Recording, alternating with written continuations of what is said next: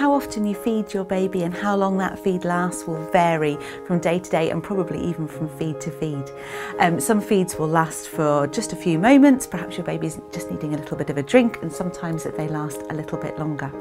And one of the key ways that parents know that their baby's hungry and can work out when they need a feed is by looking for their feeding cues. So one of the first things your baby will do when they're showing you that they're ready for a feed is they might start wriggling a little bit, their hands will start going, their feet will start going, you might notice their eyes flickering, and then maybe your baby will start to chew on their fist or smack their lips together, maybe dribble a little bit.